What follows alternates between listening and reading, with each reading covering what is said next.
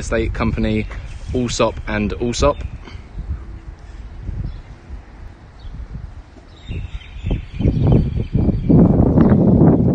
Hello, good afternoon. I hope everyone can hear me, it's not too windy. My name is Mark Bellamy. I work for Allsopp and Allsopp Real Estate.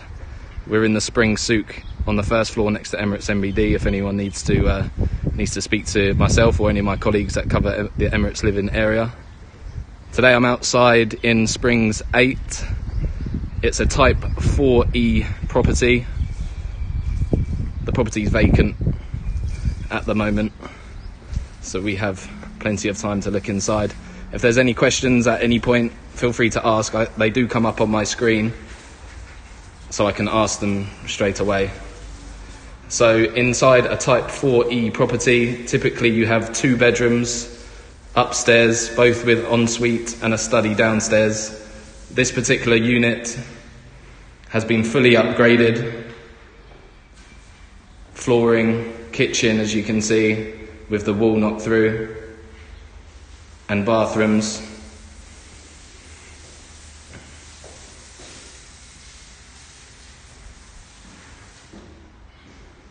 You can extend the 4E to the rear. This has been done in this villa already to add an extra few feet onto the back, more so for the dining area. I hope the gardener doesn't mind being on Property Finder. At the front here is the study, and next to it the guest bathroom, and just space here for laundry. This door goes out to the car park where you have 2 spaces.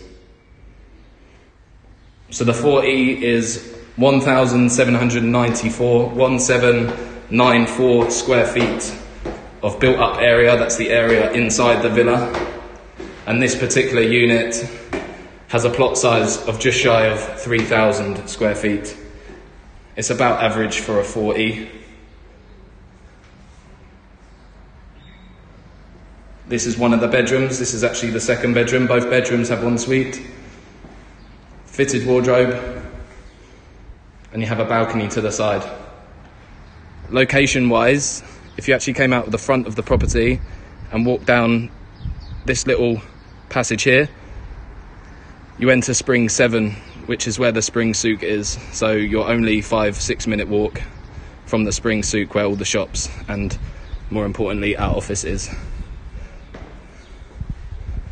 This is the master bedroom we're entering now. Again, all fitted wardrobes up the side. Upgraded ensuite shower room. And then you have the balcony off the back. So it's single row, so you don't have anyone overlooking you. And you also have a partial view of the lake here. The garden, like I say, this plot size is just shy of 3,000. I think it's 2,850. So it's a good size garden. If any of you have missed anything, great question that. They're white today. If any of you have missed anything, then do drop me a line on WhatsApp. Feel free to email me, call me. My details will all be on this listing.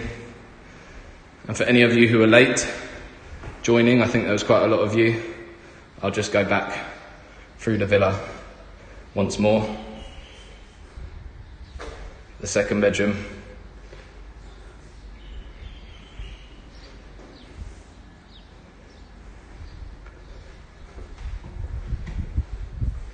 Of course, the property is vacant right now, so it's ready to occupy immediately as soon as you're ready.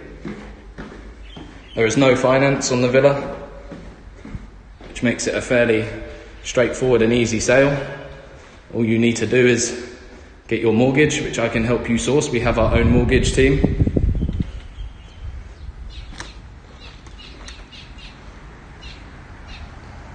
All of the Springs villas were built in 2006, across 1 year. Obviously starting with Springs 1 first, then finishing with Springs 15. There is no Springs 13 because people think their number 13 is unlucky for some reason. So they're all built in 2006, so they're 14 years old.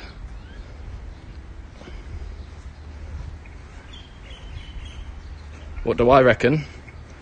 I think it's a good unit for someone who doesn't want to do any work.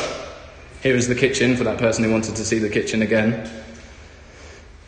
Of course, if you bought a Springs villa, they tend to be dated, they tend to need a lot of work doing to them, which is capital out of your pocket. If you bought a property which is already renovated, then you don't have to come up with the extra. You can effectively finance the upgrades. And now we've got 80% LTV, loan to value, from some banks, which means that you don't actually have to come up with quite as much cash.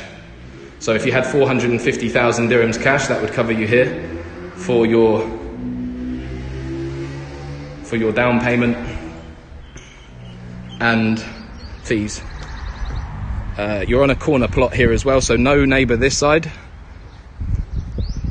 There's a neighbour here. That's a Type 4M, different to this. So that's it. Like I say, any other questions or anything you need from me, let me know. Thanks.